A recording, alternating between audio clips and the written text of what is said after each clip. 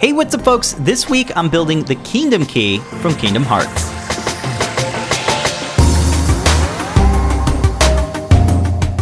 That's right, it's the original Keyblade designed and forged in 3D printed form. The thing I like most about this project is the way the parts fit together. It's easy to take it apart, which is really nice when you want to take it somewhere. I wanted to make this an easy to build kit, so a lot of the parts actually have screw threaded ends.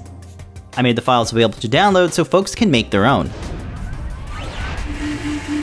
Each part is printed in a specific color, mostly because I didn't want to do any post-processing. The filament I'm using has glitter inside, which gives the parts a nice shine to it. And at a distance, you really can't see the layer lines. I personally like the layer lines because I can show folks and they can tell it's 3D printed. It's a good example of showing quality parts straight out of the printer.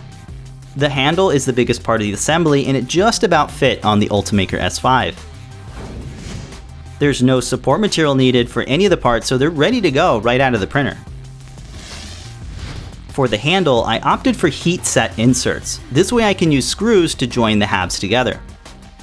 This took me a couple tries to get right, so I would suggest trying this on test parts first.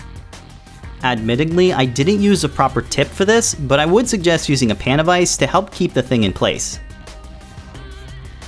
I used a long screw to test the straightness, so at least you can go back and reheat if you need to. I designed registration keys into the handle so the grip snap fits in place. The ring at the end has similar keys but oriented the other way. The coupler near the top works the same way and features a screw threaded connector.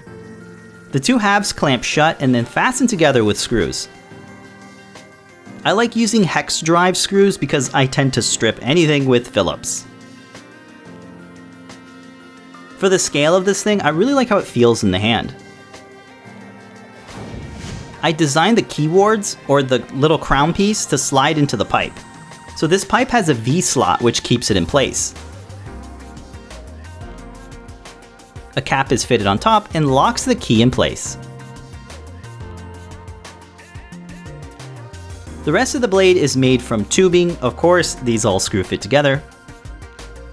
The collar piece then joins the handle assembly to the rest of the blade. Now I just need to do a little twist until the blade and the handle line up nicely, and it should be pretty straight. Designing this project was a great exercise and a lot of fun in making parts with screw threaded ends. And if you're looking to add lights and sounds to your props, Adafruit's got you covered, so be sure to check out the online shop. Thanks so much for watching. Don't forget to subscribe for more projects from Adafruit.